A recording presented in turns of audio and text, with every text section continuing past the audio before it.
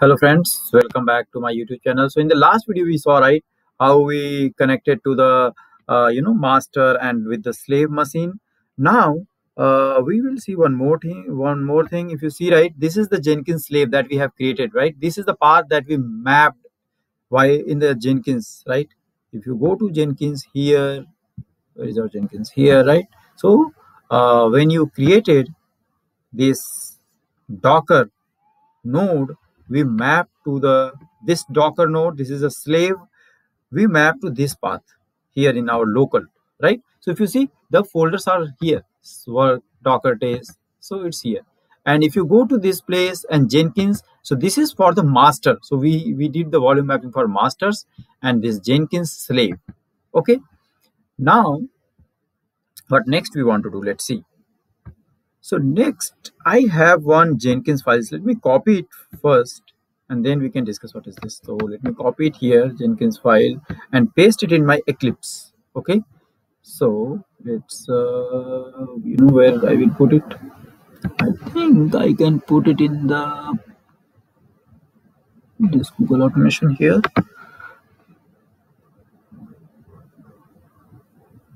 Okay. So this is my Jenkins file.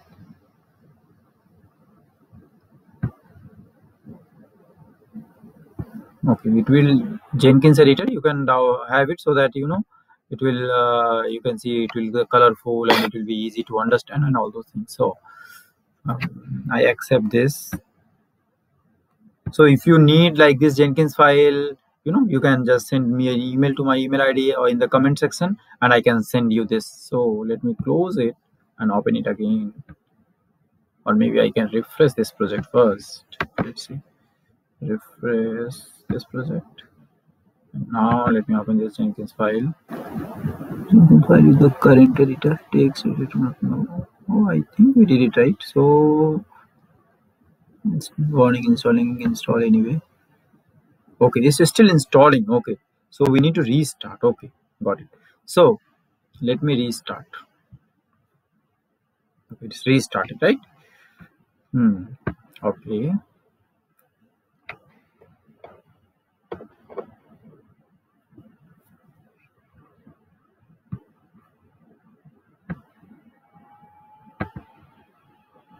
Okay, see, now you can see it nicely. Now what is this Jenkins file and what we are doing it here? Now when you run the command, like when you what we will do, we will make the changes in our project, like we'll create a new test case, we'll modify the test case, and then we'll push it to the GitHub. That's what we discussed here in this diagram, this one, right? So we will push it to the GitHub, then from there it will go to the Jenkins. Now Jenkins, so we will create a we'll push the code to the GitHub, and then Jenkins will create the image. Jenkins will do everything. Actually, it will create the image, it will compile the project, because every time you are adding some new code, new test cases, so it needs to be compiled every time, and the new image will be uploaded to the Docker Hub, right? So Jenkins need to know what to do. So that's what we are providing in the Jenkins file. So Jenkins will read, when you deploy your project to the GitHub, then Jenkins will read the Jenkins file, and depending on that it will act. So in the Jenkins file, what we are saying, okay, so the pipeline. Okay, so what is this pipeline? I will tell you. So when you go to this Jenkins here, right, and so last time we created one new item, right? So we created a freestyle project. Freestyle project means you are providing your command or whatever from here itself. But when you say pipeline, so you can provide any command here, like say, okay, Docker run or something, and then you say pipeline. Pipeline means it will read the Jenkins file, okay, and then depending on that it will act. So I'm not doing it right now. Let's go back. We will do it later. But that is the pipeline. Okay. So this instruction is for the pipeline project that we will create in the Jenkins. So Jenkins will read this. Now you see we have stages here, like 1 stage, 2 stage, 3 stage. What this stage is doing? The first stage is building the jar. So the command will be maven clean package, right? BAT, because we are working in the Windows. If you are working in Mac, you can use sh. So just we are saying, okay, so there is a new code in the GitHub every time. So every time you have to compile the project, and when you compile this project maven clean package, what it will do? It will create the jar files. it will create the jar files in the target folder, like the Selenium Docker jar, Selenium Docker test jar. Every time, whenever there is a change, it will create the new jar files. And then once the jar file is created, what we want to do? We want to build the new image. Okay, so we already have one image in the Docker Hub, but this time, since there is a change in my code, there is a new test cases, we need to create a new Docker image. Okay, and then once the image is created, we want to push it to the Docker Hub, because when you push it to the Docker Hub here, then in the remote machine where we will pull this image, right? We will pull the image with the help of Jenkins. Okay, we will have everything in the Jenkins. So Jenkins will pull the image and then we can execute it. So Jenkins will pull the latest image that we are saying. So this is our simple Jenkins file. But now, before we proceed much, we have to create a GitHub account also, because we are going to if you want to use this Jenkins file, how it works, we need the GitHub. Okay, so let's create the account in the GitHub. So let me see how we can do that. So if you go here, you go here, let's say github.com. Let's go here. And let's see, maybe I have, if you don't have account, you can go to the sign up and create username, email address, password, and then it will create the account for you. But I think I have account. Let me try if I can log into my account, Vivekam. And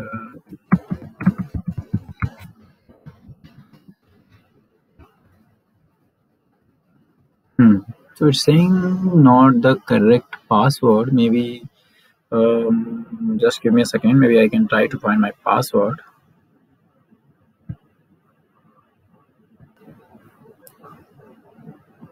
Okay, so let's try to log in again to the GitHub account. So you have to create if you don't have, and then you just go and log in. So what is GitHub? GitHub is like where we can store our code, right? Where we can, it's a type of repository. Okay, source code management. Okay, so now what we have to do, first of all, we have to create a new repository, right? Saying new. So let's create a new repository, and this repository name is, we'll say, let me see what other repository that I have. So that it has Jenkins, it has Docker and Docker Runner. So maybe, or what I will do, let me say, okay, I will create a new, and this name I will say Selenium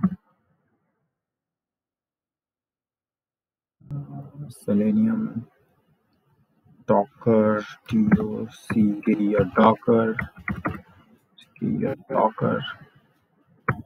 Git. Okay, so this is my repository name. Okay, thanks, good. And this is a public. Initialize this repository. Skip this step if you are importing. So we are not importing. So we can say this is where you can write a long description of your project.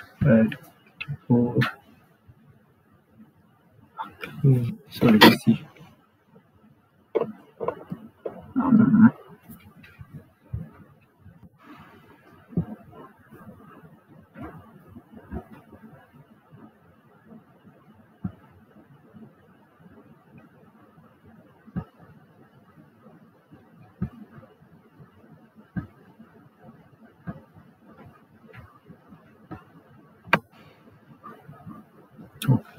Okay, so we have to say Selenium Docker Git. It is available. Okay, Selenium Docker Git is available.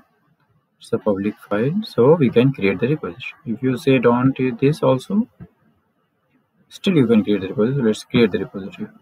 We don't want to initialize anything, so we just want to create.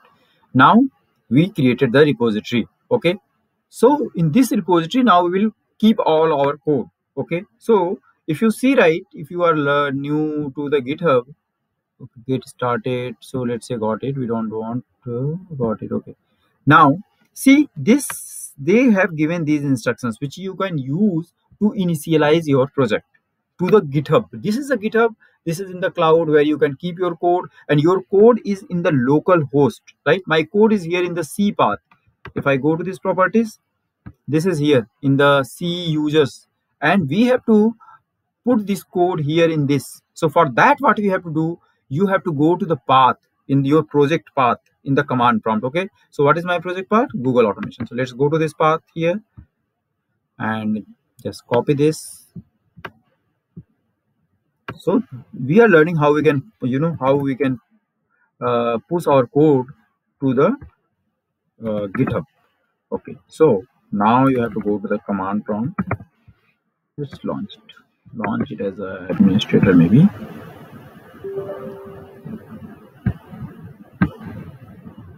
So let's go to this path where we have our project, and now in this path they have given all the commands here. See, first is git init. What it will do, it will just initialize your project with the git. So you have to just say git init git init. So it's saying git is not recognized as an internal. Okay. So why it is saying like this? Let me see.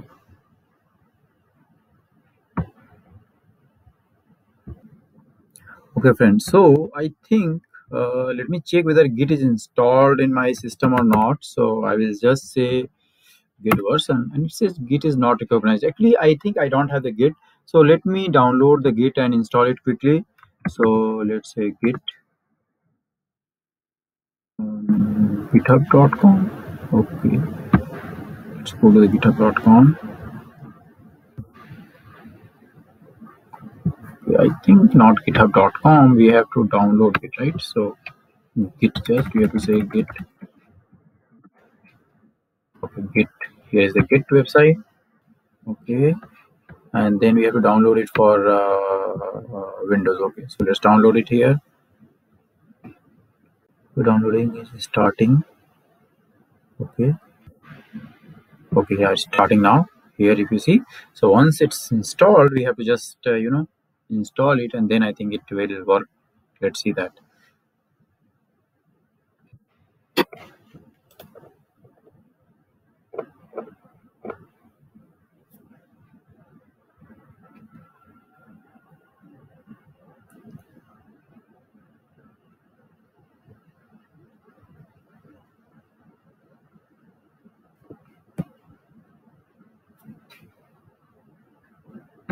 Okay, just go to the folder and just install it.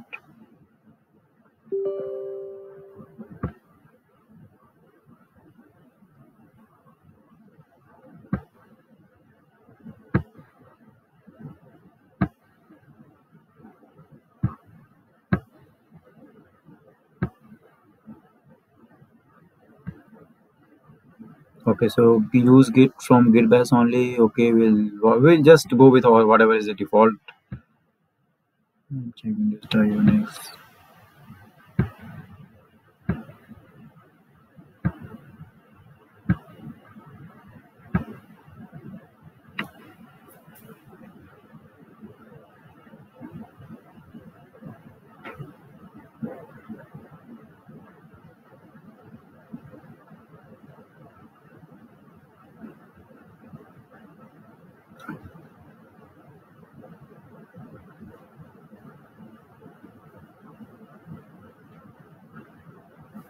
So it will take some more time. Okay, so finish. Let's close it, and again let's see git version. Close this command prompt and open again. cmd and say git version. Okay, so now we have git installed. Now if I go to the path where my project is, right, we have to go to that path. Let's go to this path.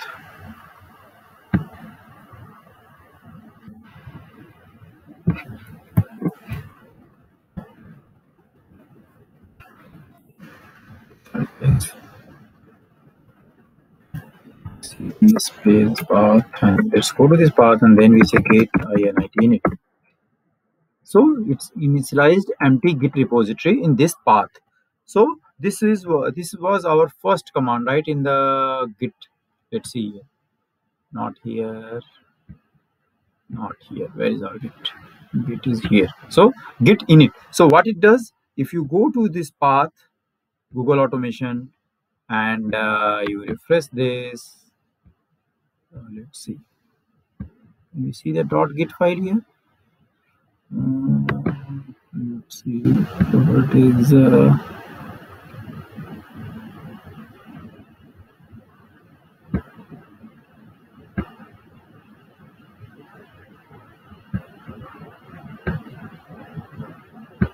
okay, see, .git here is here. So it created one empty like this folder, and where there are some objects. So it is just initialized your project, this Eclipse project, with the Git. Means we can now, we are ready. We can like commit our code, push our code to the GitHub. But there are some other steps that we have to do. Now they have said, okay, Git add. So this we can just ignore. They are saying Git commit.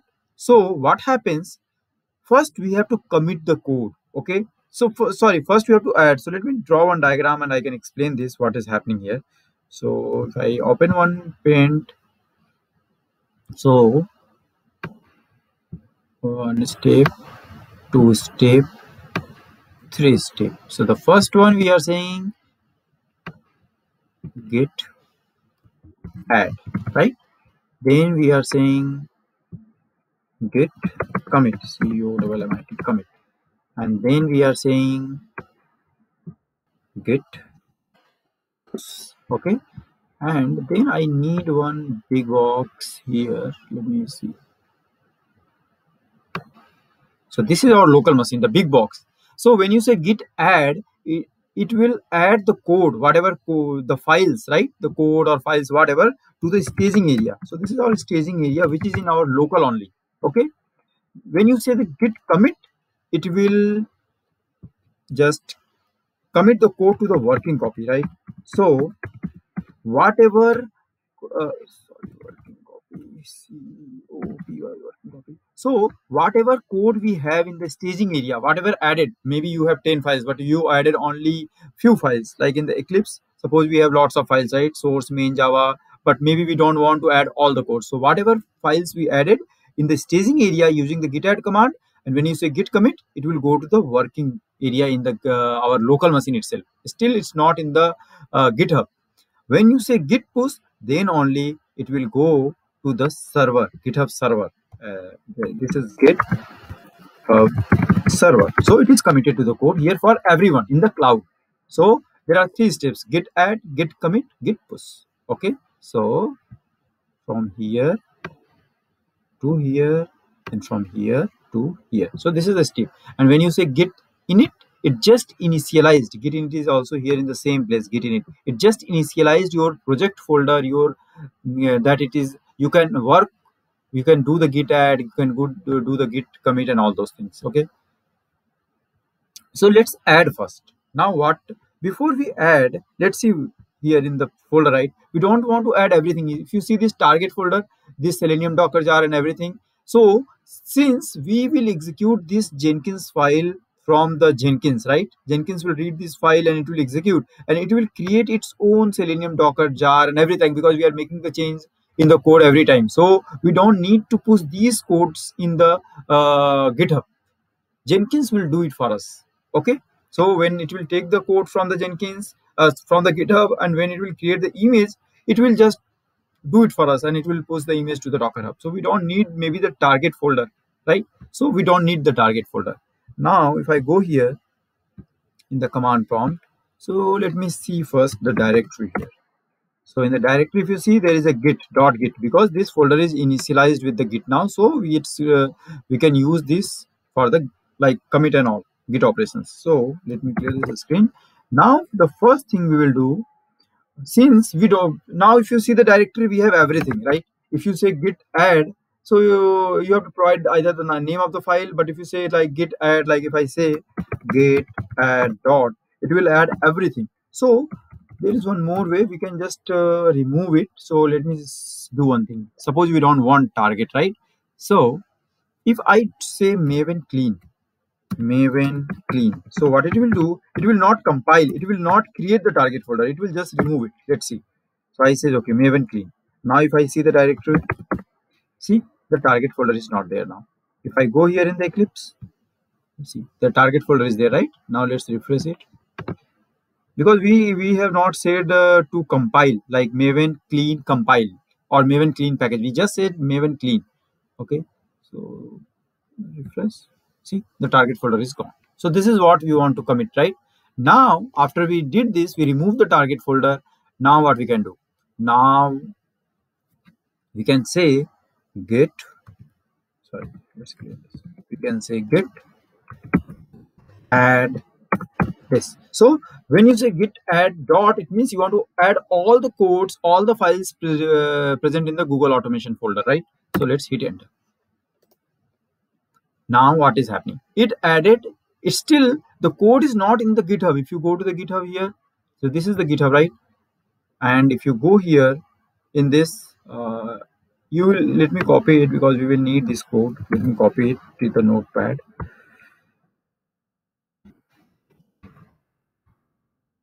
so that we can follow these commands from here. Okay, and then if you go to the repository, so let's go to this repository.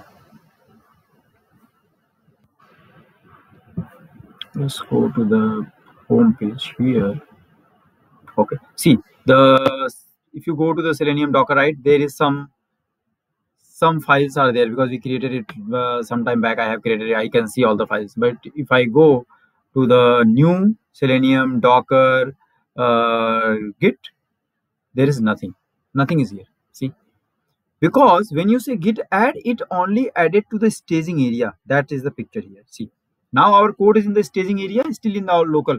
Now we will say git commit. When you say git commit, it will put the code to the committed area. Okay, the working copy you can say. So let's say git commit git commit minus, and you can give some like, okay, first commit or some comment you can give. Okay, first commit. Okay, now if you hit enter, what will happen? Now our code is in the committed section. Okay, now what we can do? Now first thing is, before you, if you take this code here, see, now when you say git push, right, when you, now we did the git commit, now when you say git push, it will put your code to the GitHub. But before that, you have to provide this path, okay, so that it will know the repository path, right? So you have to provide this URL. Okay, so the command is git remote add origin this. So let's copy this. So what we are doing, we are just connecting the GitHub to our local. Okay, so now we can push our code. So now we can copy this.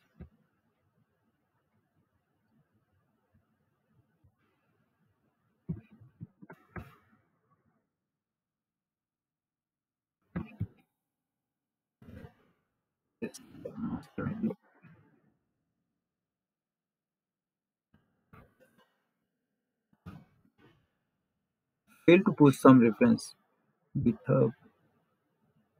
Okay, because it is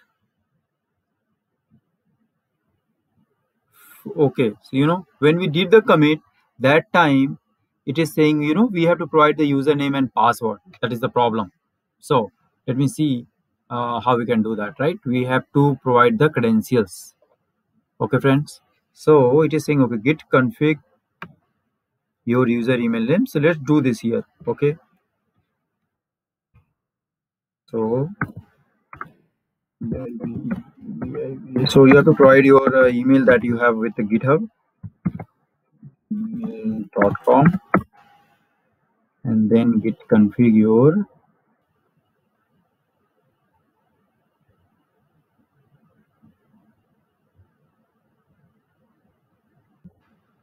username.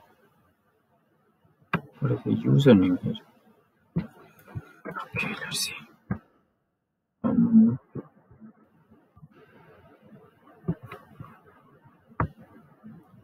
Vivek, maybe Vivek.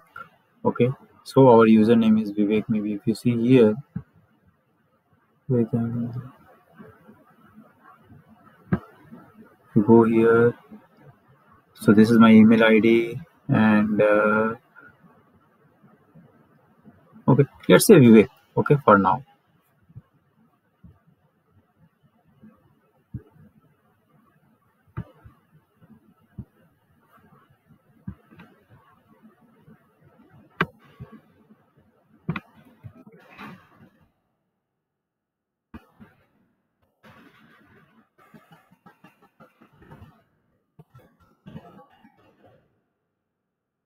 Now if I say commit,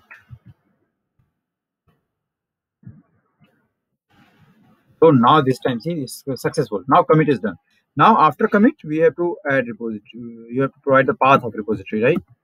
Let's see where is the path of repository. This is the path. Remote origin already exists. Okay, then let's push it then.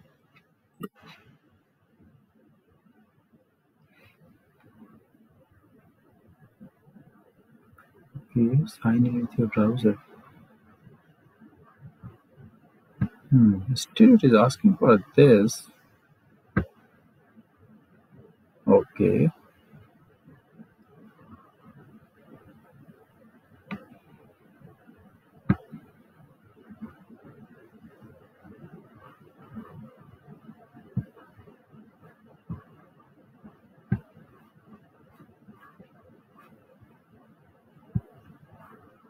Okay, so now this is successful. Actually, it asked for the credentials to verify. So we did that. Now, if I go here and I go to GitHub, right? Let's close it here and go to the GitHub and just refresh it. And then we'll go to this, right? And see, now everything is in the GitHub. So successfully we pushed our code to the GitHub. So friends, this time we verified our credentials using some browser, but there is a way we can do using command prompt itself. Maybe we'll discuss that, because right now we don't want to learn GitHub and all, right? Our purpose is to learn Docker. So we are able to successfully commit our code to the GitHub. So that's what we wanted, and we did that. So next, let's see what we can do now. Now we have to